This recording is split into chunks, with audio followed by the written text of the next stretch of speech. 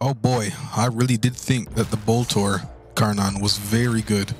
I didn't think it was gonna get topped, but bro, this Incarnon Lex, the one way I can describe it is, if you guys do you remember the golden gun from the original 007 games? Think of a golden gun, but instead of shooting bullets, this gun is shooting fucking airplanes, because you're able to clean out entire corridors of enemies like you're seeing in the background with just a single shot. And you'd think that the slow fire rate will slow you down, your damage per second or your kills per second.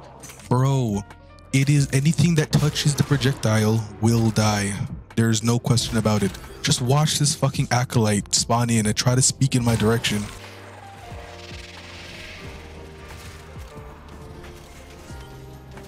I never thought I'd see the day where a pistol that is stronger than the Latum gets released. Well, here it is. We have the Incarnon Lex. So wasting no time, let's go right to the evolutions and see what we're working with. Evolution 1 is like every other Incarnon weapon, and it's just the Incarnon form. Here's Evolution 2, in which I will be taking Hoplite Virtue. Now, despite Avara having a channeling ability and she can easily use Trusty Sidearm, I don't always feel like coming back to the Zeramin and swapping out based on the Warframe. And more Warframes I have will get their shields broken than Warframes that have a channeling ability. Here in Evolution 3, I will not tell you what to take. These are all comfort perks. They're all going to help your gun feel better for you. I'm going to be taking Ready Retaliation for the reload speed on empty, because I find the Lex's reload to be absolute garbage. For Evolution 4, I don't think we need Executioner's Dawn because it's already one-shotting in the body. I think Elemental Balance is good, but we don't need to apply much statuses other than Viral. So we're going to go ahead and go with Critical Parallel, and it's going to give us about a 50% chance to orange crit, plus some extra crit damage. Well, those are all the stats that we're getting from our evolutions and stuff, which is allowing this Sun Launcher to launch even hotter suns at the opponents to absolutely destroy everyone. Well, with that out of the way, let's go take a look at the build. So, we're going to begin our build by putting in Horn Strike for some raw damage, and then we're going to put in Hemorrhage. Hemorrhage is going in because the Incarnon form will force impacts, so anything that lives one shot will be bled to death. After those two are in, we're going to follow up with Primed Pistol Gambit for our crit chance and Primed Target Cracker. If you do not have Primed Pistol Gambit, you could use Creeping Bullseye, but Creeping Bullseye has negative fire rate and this thing's already shooting slow, so be careful with that. But there's our crit chance and crit damage out the way.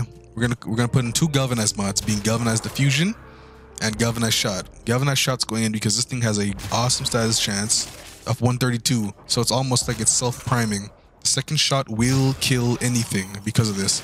And then once those are in, we just gotta put in Viral to enhance our bleeds, so slapping Pistol Pestilence plus Frostbite. I'm also using Suppress because I was playing with Avara, I need my gun suppressed. And then I also have secondary Merciless in just to make the damage go even crazier. Well, there is our build complete and the evolutions are also complete as well. That should conclude the rest of this video. Once again, this little pistol, this cute little Desert Eagle, is capable of shooting planets as soon as you unlock the Incarnon form. And they hit like a planet as well. They are going through, cleaning up every enemy in every corridor. Watch this other Acolyte spawn in and think he's somewhat different. Let me just find you, bro. Hold up.